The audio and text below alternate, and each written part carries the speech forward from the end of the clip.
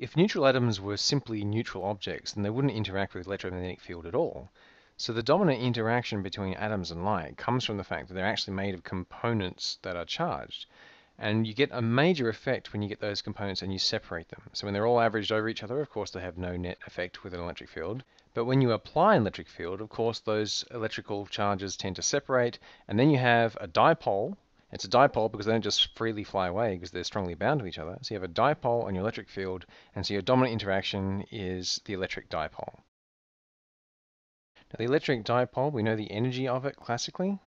It's just the dot product of the electric field with a dipole moment, and so for quantum mechanics it's just the same thing with hats on. Now we've already got the electric field operator in terms of our photon creation and annihilation operators.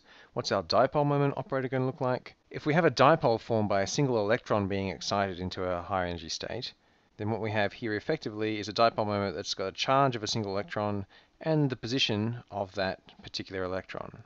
This is like a single electron atom model, except typically you have a complicated atom with a single extra valence electron that's creating the dipole moment.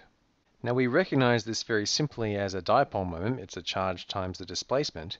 On the other hand, it's a very bad basis for actually dealing with atoms. Because it takes considerable energy to change the state of an atom, a more natural basis for the atoms are actually the energy eigenstates, because they tend to be fairly well defined. Once you're in one, you tend to stay in one unless you get a large chunk of energy.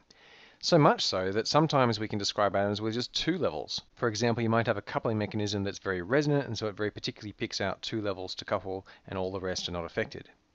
Anyhow, if we want to turn this Hamiltonian into the basis of the energy eigenstates, that's fairly simple. We know to have coefficients. This is a completely arbitrary operator in this some basis, some discrete basis labeled by the index k or the index j. And then I've got my electric field. Now another way of writing these dipole coefficients here is it's the inner product of the dipole operator itself with respect to the energy eigenstates, labeled by k and j in this case. Now those energy eigenstates have a particular symmetry. They must be either symmetric or antisymmetric.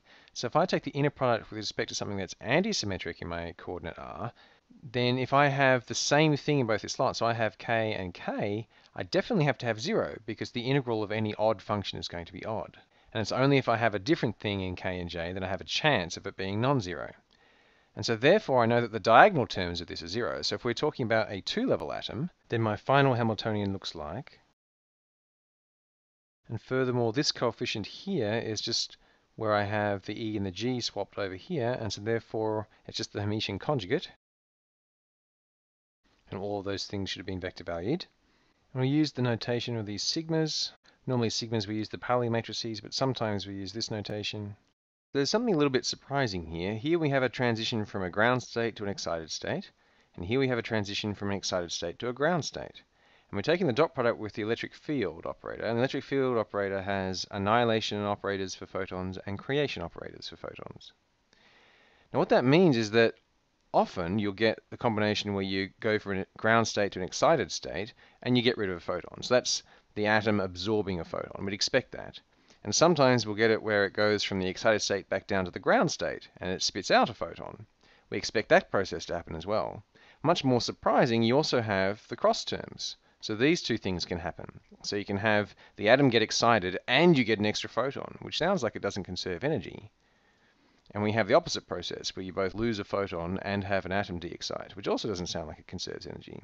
If we think about it a little more carefully, because we have the full range of possible energies of photons, even the terms where you lose a photon and excite an atom don't necessarily conserve energy. When you have atoms spitting out photons or absorbing photons, they can do it slightly off resonance. The reason that can work is that the energy of the system isn't fully defined by the energy of the atom and the energy of the light. The total energy of the system has to include the full Hamiltonian. In other words, it has to include the actual coupling term, and the coupling energy can be non-trivial.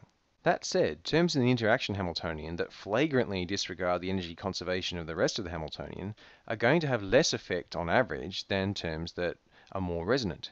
And that means we can make a very powerful approximation to this Hamiltonian. We do this in the interaction picture. And if we absorb the energy of the atoms and the energy of the photons, which is just this energy here, and if we absorb those into the operators, as we do in the interaction picture, then our resulting interaction Hamiltonian is going to be